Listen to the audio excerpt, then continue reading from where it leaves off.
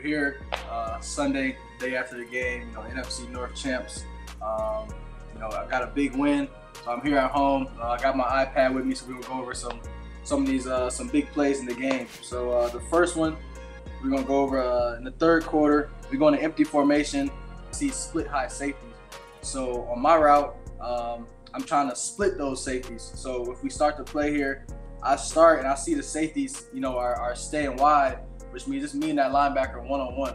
And we knew this week in film and in coverage, if I can get over that linebacker and beat him with speed, then I will be able to make a big play. And I cleared the backer here, and I just kind of put my hand up so that he can see me. I mean, he threw a great ball on time.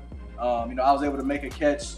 So I ended up getting this, like almost about inside the 5. 3 plays later here, we're in a third down situation. Again, trying to flip some momentum. So we get out here and I line up opposite of TJ and JJ. And, Kurt sends me on a motion. And we get a man zone tail.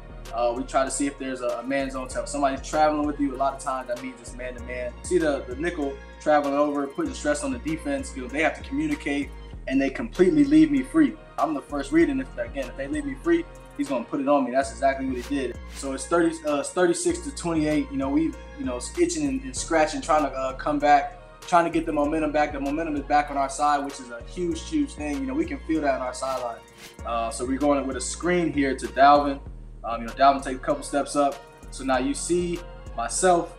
I'm responsible for 2, which will be the nickel, and Adam's gonna be responsible for 1, which will be the corner.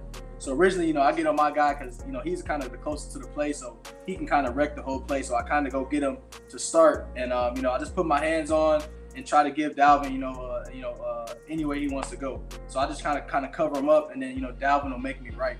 Those big guys running way outside the numbers, getting that thing going, and then just Dalvin doing what Dalvin does, man, making guys miss, and then being explosive, man, and taking that thing to the house. This was a huge play for us. There was still 2 minutes left in the game, so there's still other things that can happen. We're down 33-0, and nobody in that locker room had any doubt. We knew that we could do this. We put our team together, offense, defense, special teams. Whenever we need anybody else to pick each other up, we're always there for one another. So again, that game was the craziest I've played in, and to be able to do it and have a career game for myself was amazing and such a blessing, man.